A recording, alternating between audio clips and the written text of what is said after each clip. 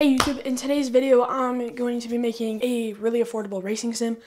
Now, the steering wheel I bought does not have force feedback. I didn't realize that until I bought it, but you know, the wheel's still under 200 bucks. So this still technically works. But if you want a different wheel, I'll link one in the description. Everything in this video will be linked in the description besides the monitor, I think. All the links will be affiliate links. You need to help me out if you guys, buy something up there, but you don't gotta.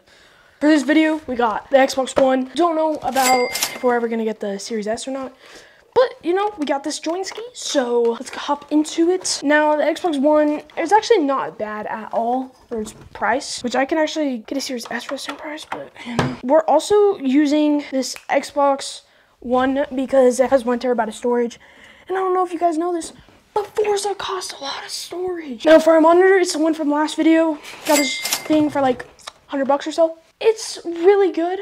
It's 60 hertz, 1080p. I can't find this on Amazon or anything, so I can't really put links or anything.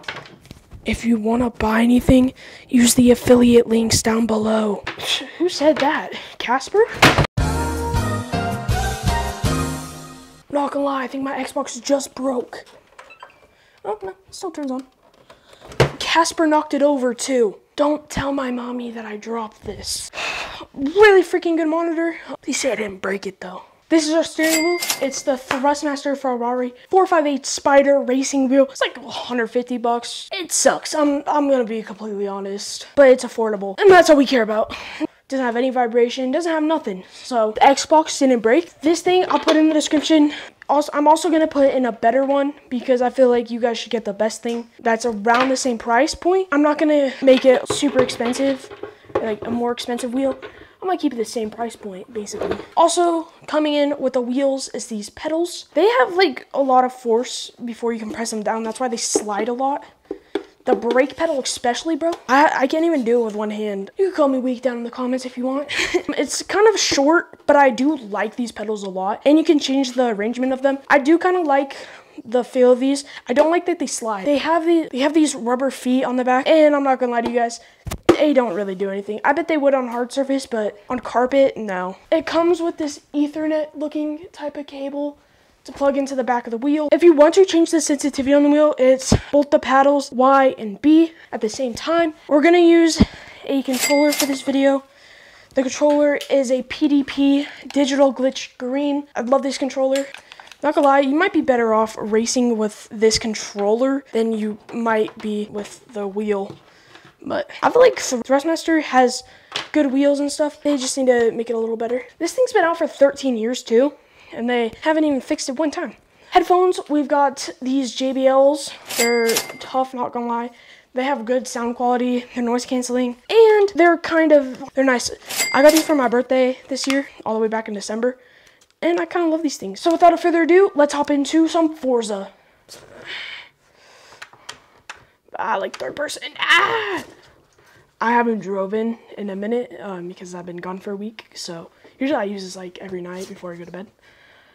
But I'm a little rusty. We're in a Ford GT right now.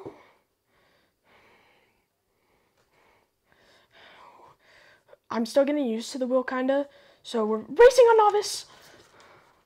It's okay, we'll catch up. No we won't, no we won't, no we won't.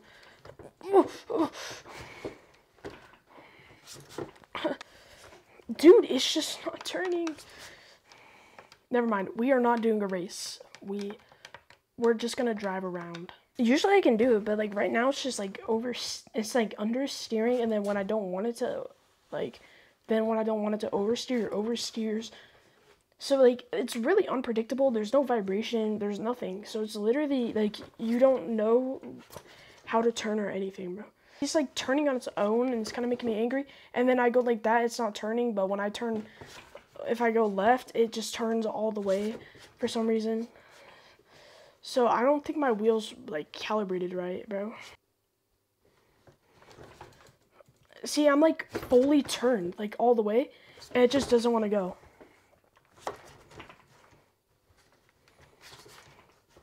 It's making me a little angry. It might also just be this car, not gonna lie. Because this car is like super bad at turning. And it's turning on its own again, bro. Give me 8 years, bro.